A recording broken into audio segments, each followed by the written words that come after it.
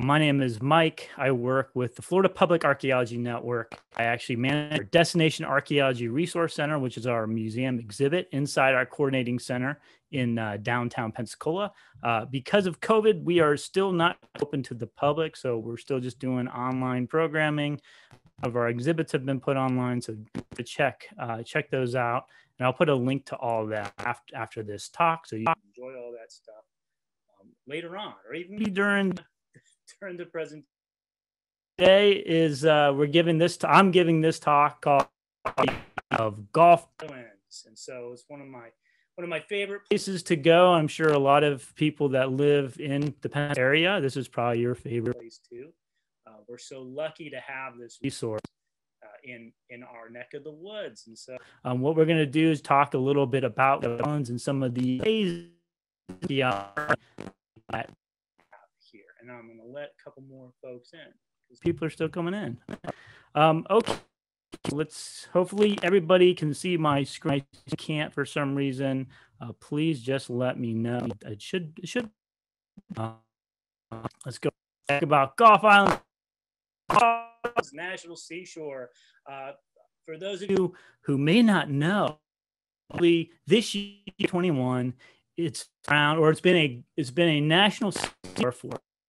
This is its 50th national seashore. You see this image on the right. This is actually the legislation language that was used by Congress to create Gulf Islands National Seashore. So it's been a federally protected area since 1971. But of course, a lot of different things before it was part of Gulf Islands National Seashore. At one point, it was a state. And before that, it was used by humans for, as we'll see, for a very, very long time, thousands of years, in fact. Gulf Islands National Seashore gets millions of visitors every year. I think last year they had like a record 5 or 6 million visitors. So they get quite a few visitors out at their place. And so it's one of the most visited areas in the National Park Service. So it's like the top 10 visited places in the National Park Service was actually Gulf Islands National Seashore. Probably a large part of that is because of our beautiful beaches. I mean, there's so many areas you can go to on Gulf Islands. Our incredible white sandy beaches made from quartz that washed down from the Appalachian Mountains many millennia ago. And so that's why we have such beautiful beaches. But of course, while it's great that it has all these visitors, of course, that has an impact. You know, people visiting with that many people can have an impact. And that's why there are federal laws that protect not only Gulf Islands National Seashore, but also state lands as well as federal lands. So Gulf Islands National Seashore, because it is federally owned, is protected. So it's actually illegal to disturb archaeological sites, remove archaeological material, or even metal detect on Gulf Islands if you do not have a permit. So archaeologists are able to, as you'll see, that obviously archaeological sites have been investigated on Gulf Islands, but that's because they were given a permit to do that work. And in order to get a permit, it's a whole process that you have to go through, and you have to be a professional archaeologist. And I still got a couple people here. Sorry to stop this. I'm going to let a couple more folks in, and they can catch up. So we're lucky to have this amazing resource here, just locally, which is awesome. Okay, so what are we talking about when we talk about national seashore? More than just kind of Pensacola area. So in fact, it includes barrier islands and even areas on the mainland in both the state of Florida as well as the state of Mississippi. So it's got, you know, as this title says, it's this unspoiled natural and cultural beauty. I love this photograph. This photograph was taken, of course, in one of my favorite places, which is the Fort Pickens area, which is really what we're going to be talking about throughout this presentation. So again, keep in mind, Gulf Islands is Florida and Mississippi. So it's not just one area. But so, like I said, it's actually several different areas. This is a great map that shows you what Gulf Islands actually see. The Mississippi area, it includes a lot of these barrier islands like Horn Island and Cat. Really cool stuff there. But we're going to focus on this area in the Florida side of Gulf Islands National Seashore. So let's get a little closer up. As you can different area from the side. You'll see fall the Okaloosa area, little area to visit. If you ever go to, if you're ever driving through Destin going to Fort Walton Beach, you'll notice that on the first part of Okaloosa Island, there's of course a lot of driving. If you're driving east into Destin, you'll note that you get a great view of the Gulf of Mexico on one side and a great view of Santa Rosa Sound on the other. And that's because that area has been preserved both by the military on one side and Gulf Islands on the other.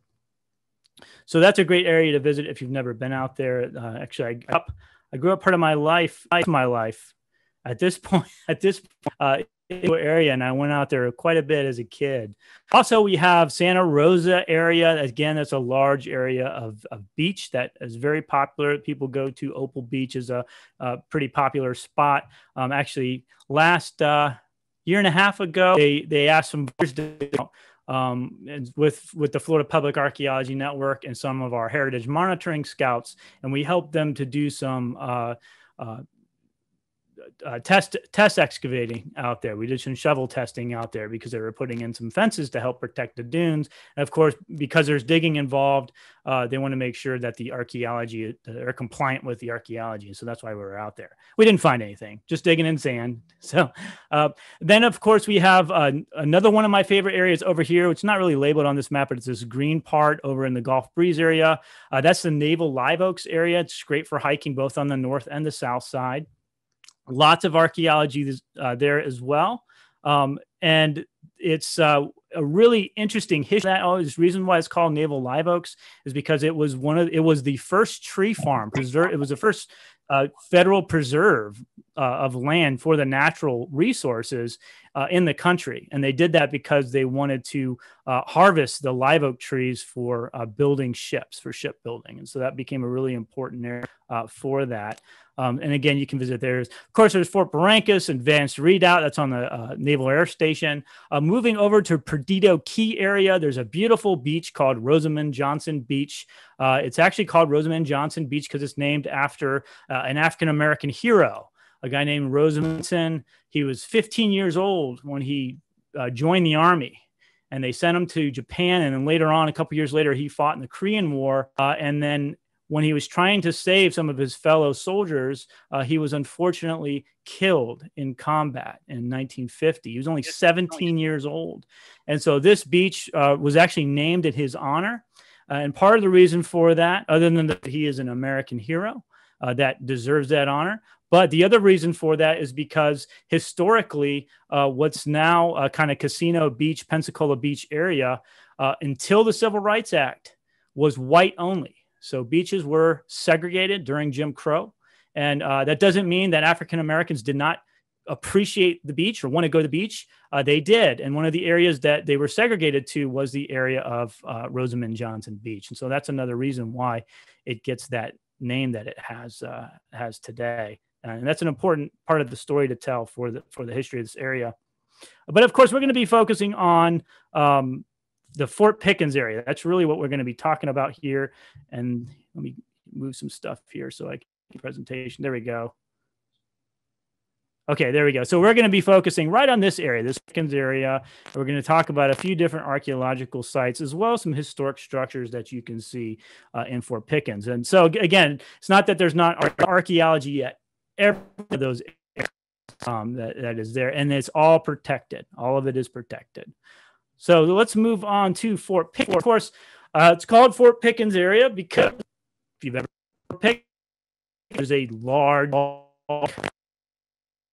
there on the tip of the island. And Fort Pickens was completed in 1834. It was the third coastal system of defense, which after the War of 1812, the United States government decided, hey, we should probably have a better way of protecting our coastlines because we had this war with the British and they attacked our coast way too easily. So they wanted to change that by building these fortifications. There's several in Florida. Fort Pickens is one of them. The other really well-known one, beside from Pickens in the state of Florida, is Fort Jefferson, which is down in the Florida Keys.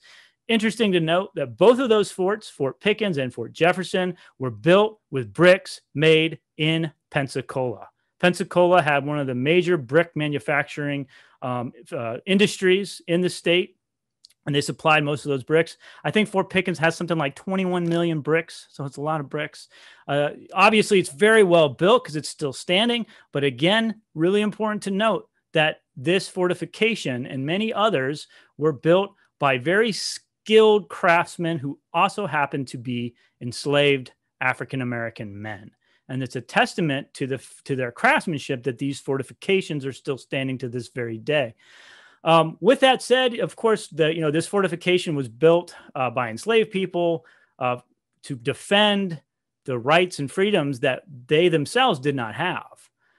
But what's interesting is that, moving on into the American Civil War in 1861, Fort Pickens became this sort of beacon of freedom for freedom seekers, or what was referred to at the time in the newspapers as runaway slaves. They knew that if they could get to Fort Pickens, because it was under control by the federal army, and it never was taken by the Confederacy. The Fort Pickens was always held by the federal forces, but they knew if they could get there, they could possibly get emancipated. They could get their freedom. And so it became this kind of beacon of freedom, even though it was built by people who were enslaved.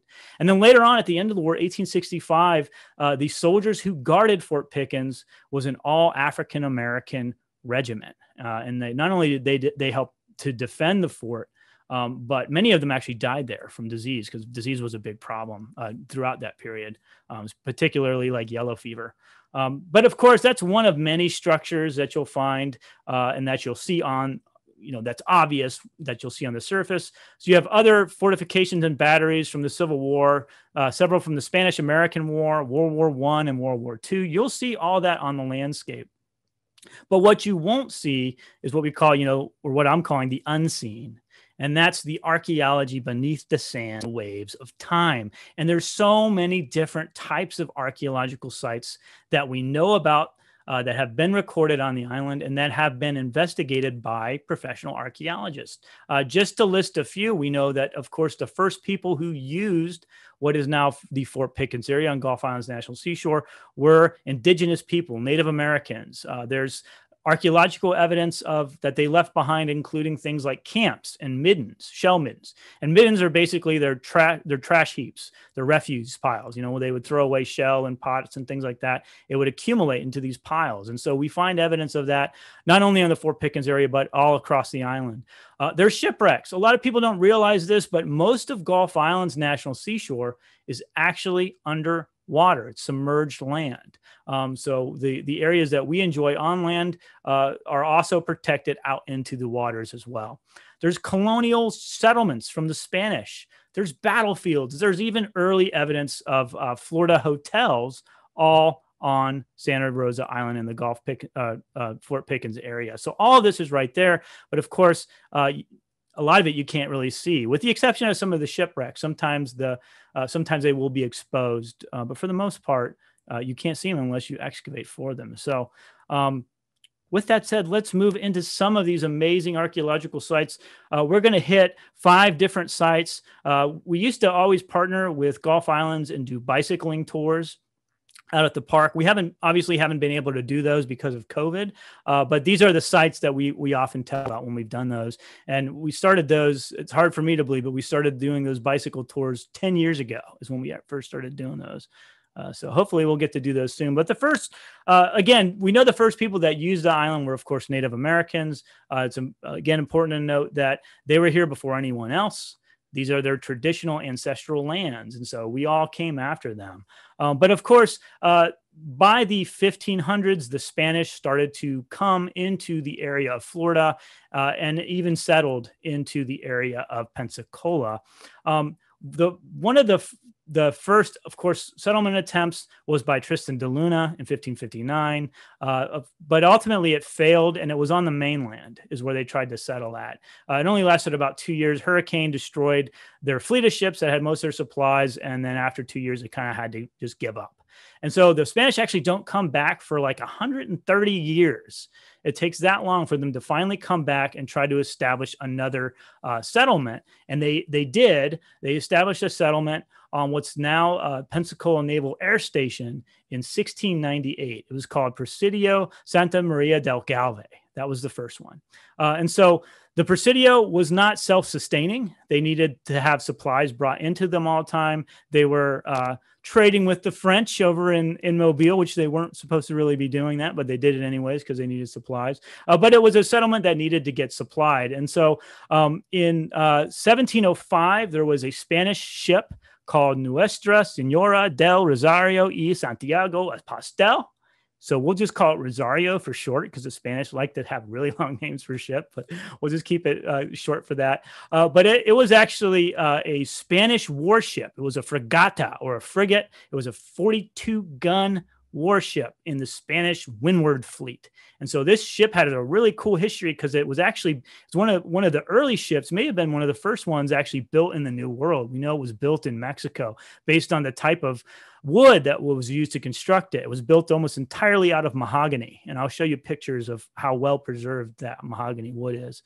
But it served in the Windward Fleet, so it was like a fighting pirates and stuff like that. So it's got this really cool history.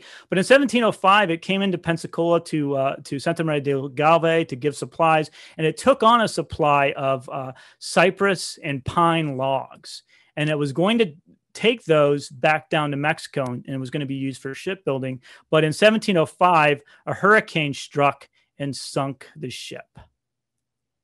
And so this is an image on the right of an archaeologist working on this particular wreck. It was first recorded by the state in 1992, and then the University of West Florida. And I should mention that all the sites that I'm going to mention were all investigated by at some point by the University of West Florida, but it was investigated from 1998 to 2002. As you can see, the visibility is actually pretty good at the site. This one is it's kind of hard to tell from this image, but it's actually located on a slope, so it's very difficult to work on in terms of the archaeology. But the visibility was pretty overall pretty decent. So of course, like I mentioned, it was built out of mahogany. Here's some images of some of the archaeologists working on it. This image on the top left is a ballast pile. So ballast is one of the things that archaeologists look for to indicate a shipwreck. And ballast was basically used on ships during the age of sail to keep them balanced. Basically, ships during that period were very top heavy. So by keeping ballast or these stones, it weighted the bottom down and kept it from tipping over, essentially. So that's what you see here. This archaeologist examining some ballast stones. As you see this photo on the right, it shows you that even though they're working on this kind of sloped in area, that archaeology on underwater is done just as it is on land. It's really important that they record everything in a systematic way in terms of measuring and making sure they're whenever they find artifacts or structures of a wreck, for example, that they record where that occurs at in the layer of sand or submerged lands, wherever they're working at. On the bottom left, this is one of the tools you always see underwater archaeologists use. This is called a water induction dredge. And basically, it's kind of like an underwater vacuum. They use this to suck up sediment, to expose timber frames so they can then record what the shipwreck looks like underneath. And this photo on the bottom right is a structure of the ship, and this is the mahogany that it's made of. You can see how red that mahogany still is. A lot of people are surprised to learn that shipwrecks, even 300, 400 years old, even in warm waters of the Gulf of Mexico, can get really well preserved as long as they remain underwater and then submerged under a layer of sand or whatever sediment is covering it up at the bottom. So really great preservation. They found many different artifacts. This is one set. This is a sheaves. These are called sheaves. So these are basically like the wheels on a pulley. And these are really interesting because, again, we know that the ship was there picking up supplies of logs, so cypress and pine. And you would have had to have had dead eyes and copper cargo pulleys to lift those heavy timbers up onto the ship. So it's not surprising that we see these extra sheaves there. They also found this anchor, which is really cool. And then also I should mention, they only found one half of the ship. There should be another whole section of the ship that has not yet been excavated as well. So there's this anchor. They found a lot of other small, really things, really cool, like dice. They actually found dice at the site. And then they found this, which got everybody super excited. So as you can see, this is a box, a wood box. And of course, when you think of a Spanish wreck, a lot of people think, oh, treasure. Of course, we know that Rosario was not carrying treasure. Most shipwrecks, broadly speaking, did not carry treasure and don't have treasure on them. And so, of course, but this little box made people get kind of excited. Like, is it a treasure chest? Well, they actually were able to recover the box. Of course, it's really important to make sure in the conservation process that we don't do any damage to the artifact. So the artifact was properly stowed and stored. And then eventually they took it and they got an x-ray of it. And on the inside were these fasteners. It was a box full of iron fasteners. So this was probably the carpenter. Of course, ships during the age of sail leaked and had all sorts of problems and had to get repaired. So they always had a carpenter on board. So it's very likely the carpenter's box that he would use to kind of repair parts of this ship. So Rosario is such a cool shipwreck. And again, it's a rare find. That mahogany wood is super cool. Okay, so that was the Rosario. Now we're going to move on to Isla de Santa Rosa. So I mentioned that the first presidio was located on the mainland in what's now Pensacola NAS, but eventually it was actually attacked. It was actually attacked several times, being on the mainland, by indigenous groups as well as by the French. And eventually the French were able to destroy that settlement, and they stayed there a few years. And then the Spanish actually left this area, and they went really far east, basically over to Port St. Joe, to set up another presidio. And then they stayed there for a couple years. And then finally in 1722, they moved back. But instead of building the presidio on the mainland, being exposed to, land attacks, they decided that they would instead construct it on a barrier island that was a little bit better protected from being attacked by various actors that didn't want it there. And so when I say the word presidio, what was a presidio? Presidio is basically a fort, church, village / prison. That's essentially what it was. It was a settlement on the borderlands, on the Spanish borderlands. Again, they weren't really self-sustaining. They needed to be resupplied quite a bit. But this one lasted a long time. From 1722 to 1752, it remained on the island.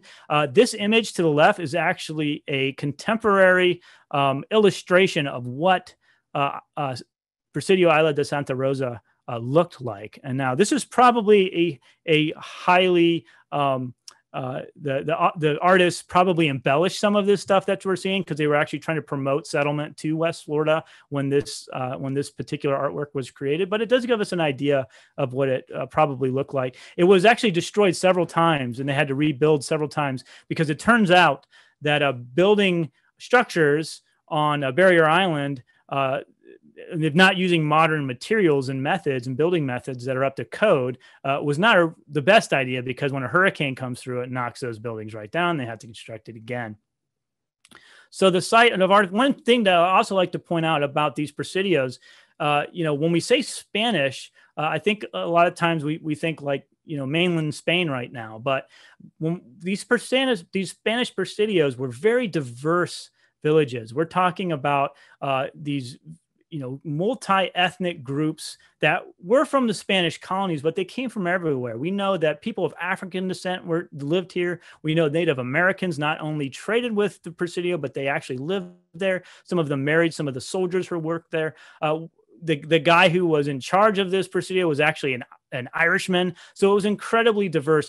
This painting on the right is called a casta painting. These were very common artworks done in the 16 and 17 and 1800s. And it showed this whole different caste system of intermixing of these different ethnicities, and they all had different names. So these are really interesting to look at. But when we talk about these presidios, we got to remember that these were very, very multi-ethnic, diverse places, just like we have multi-ethnic, diverse cities to this very day. That's really nothing new.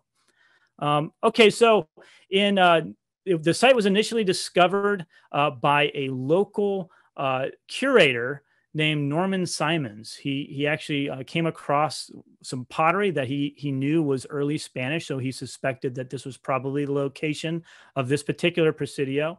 The first real professional investigations took place by the Florida State University in 1964, and the site was very well preserved. In fact, it wasn't until 2002, though, that there were 3 different field schools through the University of West Florida, and that's the images that you're seeing right now. And they've recovered thousands and thousands of artifacts. One thing about working on the island doing excavation, let me go back to that.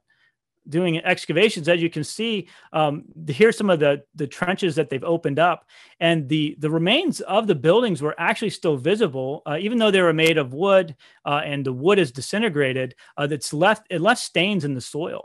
So archaeologists get really good and through experience, good training, and being able to identify based just on the stains that they see and the different color variations in the soil, whether that represents the remains of a structure. And that's exactly what they found.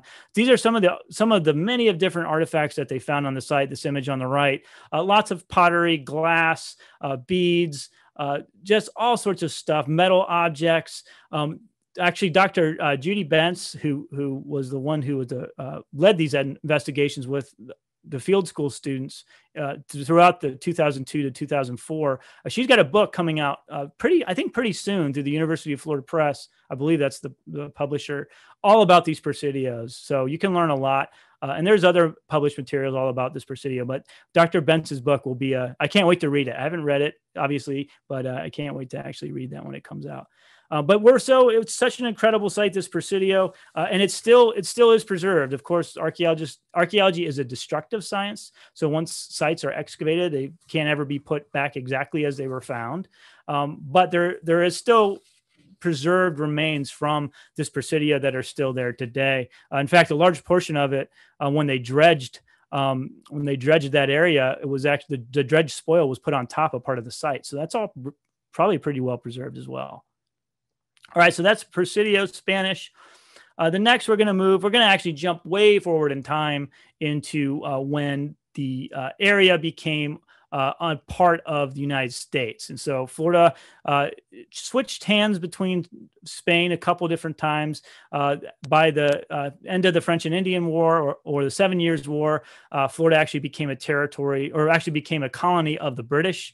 And then 20 years later, after the Revolution, it switched back to the Spanish. And then eventually, 1821, it became a U.S. territory. 1845 becomes a U.S. state. And then 1861, Florida became the 3rd state to secede from the Union. It became part of the Confederate States of America. So that's where I'm moving on to next is the Battle of Santa Rosa Island, with that kind of in the context. So Florida seceded again in January 1861. And then right away, the Confederate forces took over the federal installations on the mainland. And they were able to do that because the federal forces who were stationed there realized that there's no way that they could hold all these forts. You see this map on the right. It doesn't show all the locations of the fortifications, but we have, other than Fort Pickens, there's 3 other major fortifications. 3 of those would be on the mainland. And the captain in charge knew that he couldn't hold them all, so he consolidated all his forces inside Fort Pickens because he figured we have our best chance of holding this fort. And he was right. They actually were able to not only hold the fort in that initial wave of the Confederate forces taking over federal installations, but they held it throughout the entire war. It was the only fort in Florida that remained under federal control throughout the entire conflict. There's a few skirmishes back and forth throughout that time, but really the big battle, the only battle that took place in Northwest Florida, like I said, there were skirmishes, but if we want to use full-fledged battle, then that would be the Battle of Santa Rosa Island. And basically what happened was the general in charge of the Confederate forces was a guy named General Braxton Bragg. In fact, Fort Bragg. There's a lot of controversy right now about that name. That's who it's named after, is this guy, Braxton Bragg. As we'll see, he wasn't such a great general because he had 8,000 Confederate forces on the mainland, and Fort Pickens was held by 600 men. just 600. And then they eventually got some reinforcements. But after the federal forces had actually attacked a Confederate privateer ship and sank it called the Judah, earlier in 1861, the Confederates decided we're going to now go and attack Fort Pickens. And they basically, what they wanted to do was destroy a federal camp, an encampment that was outside Fort Pickens. And this was their reinforcements. And they wanted to destroy some other batteries. And if they could take the fort, then that'd be great too. That was kind of the plan. And so on October 9th, 1861, 1,200 Confederate troops left the mainland over here in Pensacola Naval Yard, as you can see on this map. And they basically went all the way around and they landed on what's now Santa Rosa Island. And basically the plan called for these 1,200 men. They would basically break up into 3 groups and they would try to encircle the camp and destroy it and burn it down. That was kind of the plan. But there was a couple different problems. First, this was supposed to be like a night operation. They wanted to do this under the cover of darkness. So they got up like really, really early, like 12 o'clock at night is when they left. By the time they landed, it was something like 2 or 3 o'clock in the morning. And of course, this is before electricity and lights. So it was really, really dark out. So they couldn't see anything. The other problem was most of these soldiers had never fought before. And so very, very quickly, things kind of got out of hand and they got mixed up in where they were at. They eventually they did initially meet a Confederate picket line. A picket line was basically soldiers that were stationed, certain feet apart, kind of keeping watch in case something happened. They engaged them in battle first. And they, by all the reports, the picket line held very well. Eventually, of course, they were just overwhelmed. They had to fall back. By the time the Confederate forces got to Camp Brown, and that was the name of the federal camp, they didn't know what was going on when the Confederates came there. So basically, the men stationed at that camp ran back to, of course, where did they go? They went to where they thought it would be safe, which was Fort Pickens. So they retreated, and the Confederates were able to successfully burn Camp Brown. They burnt the whole thing down. And actually, the next slide, you'll see an image of that, an illustration of that. This is Camp Brown being set on fire.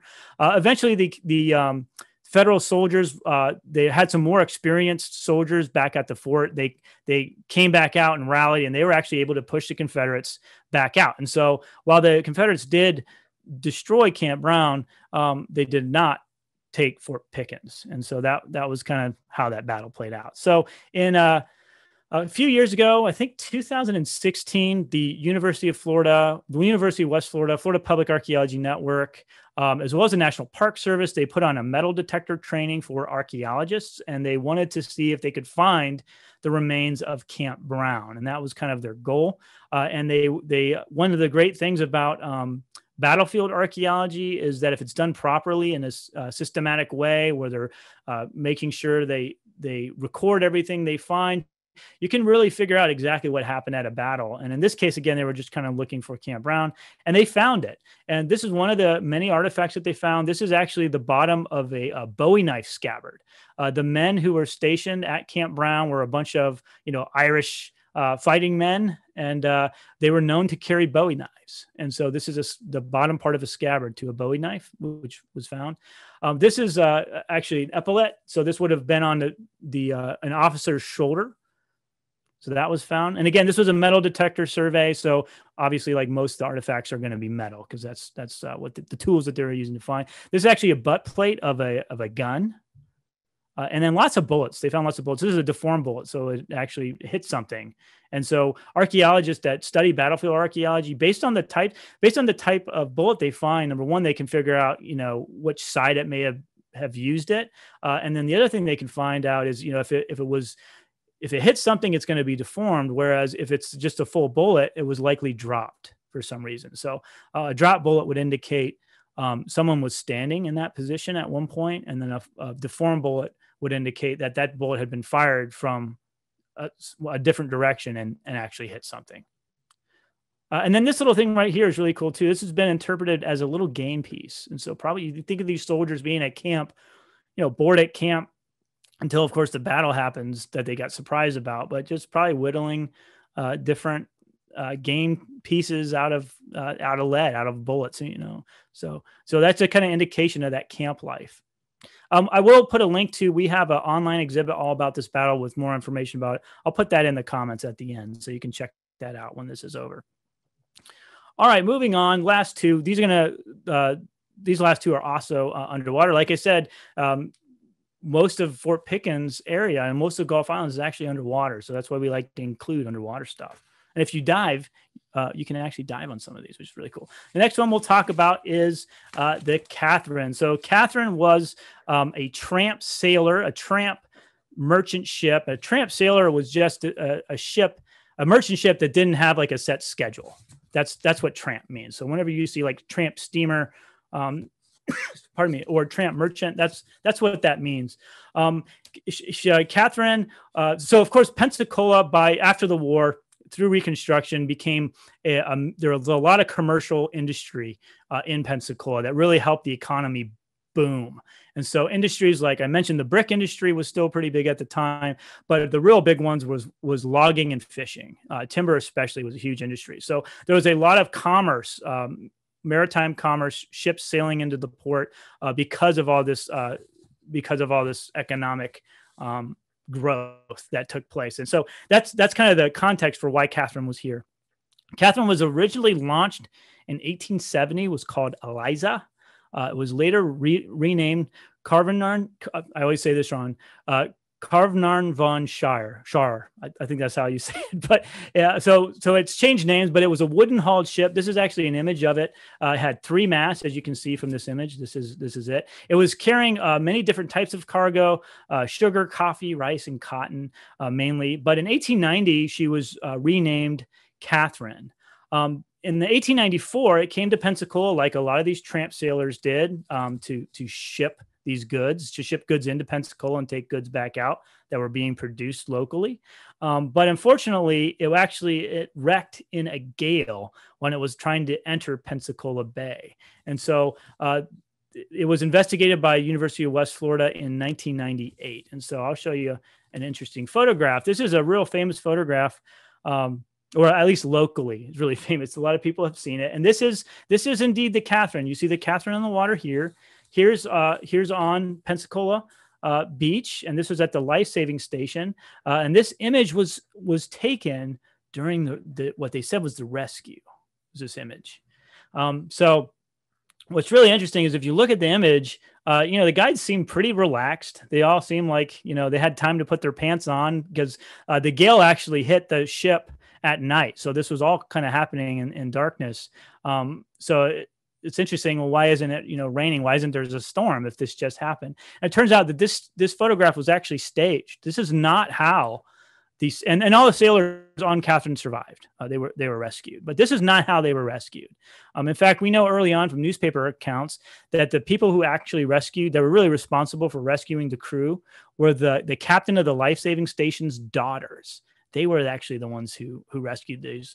And actually, here's a newspaper account. You'll see this is from 1894, like the day or two after the wrecking occurred. It says, "A night of darkness, wind, and rain, wreck of the ship Catherine." If you read through this article, basically what happens is the captain of the life-saving station sees that this is happening. He has a couple crew members from other ships that were staying the night at the life-saving station. And so he rouses them up, who wants to come with me to save this crew? And they volunteer. They say, yes, we'll go. And they get a gun. And so basically there was the way they would rescue people is they had these guns that they would fire out a line and try to basically harpoon the ship. And then the men who needed to be rescued could then grab the line and then haul themselves in. Seems simple, but sounds really, really dangerous to me, getting this harpoon shot at them. So anyways, he takes these 3 guys out and they shoot at the Catherine 2-3 times and they can't hit it. And then finally the daughters say, we'll do it.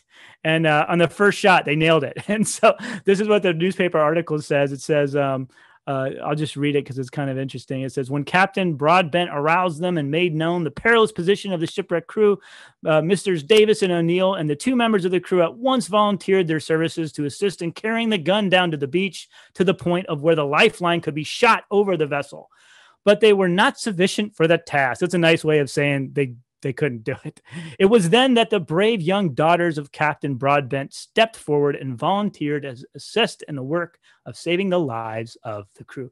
And my understanding is that those daughters were actually given a medal by I think Sweden or one of the Scandinavian countries, because that's where the ship came from. So is the daughters. This is what the Catherine looks like when they actually did excavations. I have never dove on this wreck, but I know usually it's covered up. My understanding is it's usually covered, but I know a few years ago I saw some video footage of it being uncovered. So just like a lot of wrecks, sometimes it's covered up, sometimes it gets uncovered. But it was, this is the remains of some of the wrecks. You'll see the archaeologists doing measurements on here. One of the wonderful artifacts they found is at the bottom right here. Let's see if I can move this out of the way so I can see it. Oh, sorry. The bottom over here, and you can see that it actually has the nameplate on it. And so that made it really easy to tell which shipwreck it was. Unfortunately, most ships, they don't have like the bell with the name on it or the nameplate, because that would make underwater archaeology and identifying shipwrecks so much easier. But sometimes it happens. And so that was recovered from the site. Also, a really cool artifact is the ship's binnacle. Look how cool this binnacle was. And so a binnacle, for those of you who don't know, which is probably most people, because most people don't use binnacles anymore. This was basically what held the ship's compass. And so compasses were really important, so you know where to go. And that's what they found. You can see these on display, although they're not open. I don't believe they're open to the public right now, but maybe as hopefully COVID runs its course and we can open back up again. It's at the Archaeology Institute. They have a museum on the main campus. You can see the artifacts there. Oh, there's a little bit closer. And you see that it's obviously its older name, but it helped identify, no question, this is the ship. All right, so the last site we'll talk about, I have actually had an opportunity to dive on. It took rescheduling it like 4 or 5 times, because if the waves get more than a couple feet, you don't want to go diving out there, because it's right off. It's about 1.5 miles off Pensacola Pass. So it's a really short boat ride to get out there. You can charter dive boats out there, or if you have your own boat, you can dive on. People dive on it all the time, but it is a really cool wreck to dive. Pretty shallow. It's only about 28 feet, 30 feet deep. So totally within recreational diving limits. But this is, of course, USS Massachusetts, which was called BB2. BB1 was the Indiana, which was a type of, which is one of the first battleships. This is USS Massachusetts is the nation's oldest battleship. She was launched in the year 1893, so right around the Spanish-American War, and she was part of the New Steel Navy. So this was when the naval ships were moving away completely from those steel wooden composites to just steel, because guns had become so powerful that wooden ships just didn't cut it anymore. So she did see action in the Spanish-American War, but in the 1920s, like a lot of military equipment, she became obsolete. And so she basically was used for target practice. And so she was decommissioned in 1819 and then towed to Pensacola. And basically what they were doing is, if you ever go to Pensacola or to Fort Pickens area, you'll notice that there are these batteries everywhere, and some of them still have guns on them. And they were using those guns to fire at the ship to see if they could hit it. Just for target practice. They even used a new type of gun that was actually used a railroad.